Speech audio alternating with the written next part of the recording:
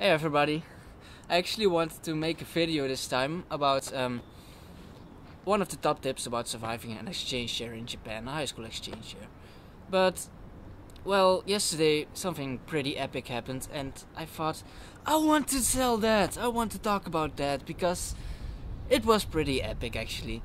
I mean, first I'm going to tell you the extremely short version, and then I'm going to tell you the long version for people who want to hear it. But the short version is I almost got sexually harassed in the bus. And now the long version. Yesterday. It was a pretty normal Sunday. I mean, I had a date with my girl. We went to the internet cafe and after that we had some dinner. And when I was waiting at the bus stop in Fukuoka for the bus to Izuka where I live, I was like, there was this creepy guy. And he was staring at me all the time, and I was like, oh my god, I could smell the whiskey, and I think he was on drugs or something. But he was staring at me all the time, and I thought, well, maybe he's like a bee or a wasp. If I ignore him, he will go away. But no. I was looking the other direction, and suddenly the whiskey smell gets stronger, and that guy is standing next to me all of a sudden, and he starts talking to me. And he was talking like, yeah, I'm a gigolo, and you know what it is? And I was like, oh my god, I was just playing stupid. No, I don't know what it is. And then he offered to give me a blowjob. I was like, what the fuck? No, sorry, I'm not gay. I don't want a blowjob from you. Because he was fucking ugly and I think he seriously was a junk. And then he even offered to pay me to give me a blowjob. And I was like, no, dude, go away.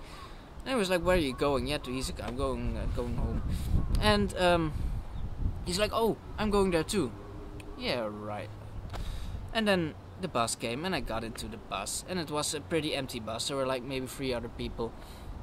And I was sitting at a random empty spot. And there was enough space everywhere. And that guy comes sitting next to me. And he grabs out his notebook. And he writes something down and shows it to me. And is like, do you want to hear the story about how I met Fukuoka Airport? What? Yeah, sure, dude. Tell me. Whatever. I have to sit like an hour next to that guy, so I better not fight immediately. But so he writes his whole life story down. Now I know he had like 3 little sisters, a big sister. He was always fighting with them, blah blah blah. Now he's okay and they live far from each other. And I don't know, I don't care about his life story. But he told me everything, and I was like, yeah, it's okay. And what what I noticed was that he wrote everything exactly.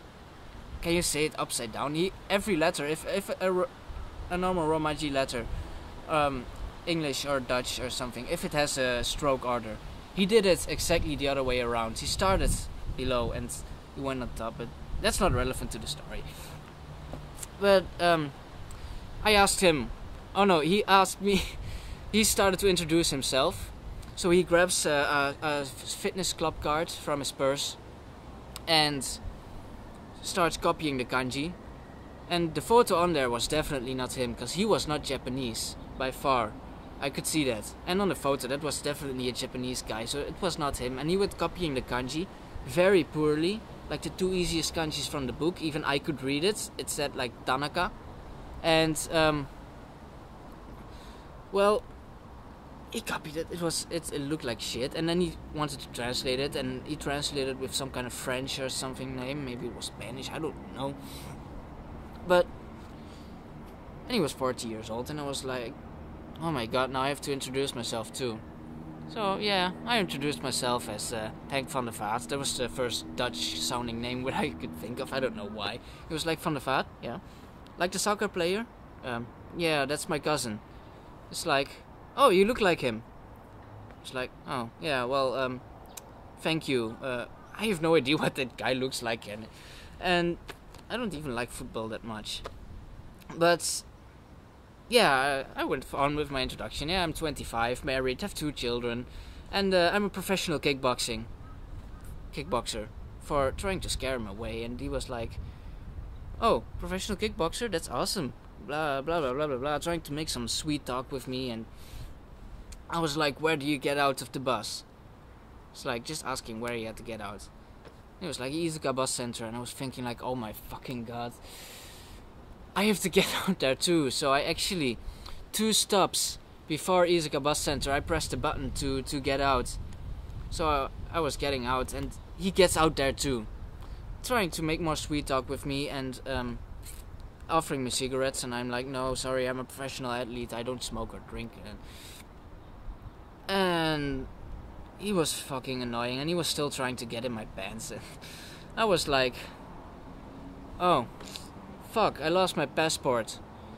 I'm going to the Koban, like these small police stations you have like everywhere around the city. It's like I go there, go missing, report my missing passport. And he was like, Koban, and he looked a bit scared. And yeah, it's right over there. So I started walking there, and suddenly he had to go home, and he was gone pretty fast. So I was like, finally. So I went home. So yeah, that was kind of the story of my life yesterday. For those of you who were interested in. And yeah, next time I will probably or tell you the master top tip of surviving a high school exchange year in Japan, or otherwise I will maybe introduce one of the new exchange, or well, new. Just 2 months ago, 1 month ago, I don't know. There came 2 new exchange students, and maybe I'll introduce one of them to you next time, or maybe I will give you the top tip, I don't know. But the top tip will come at least, like this week or next week, definitely.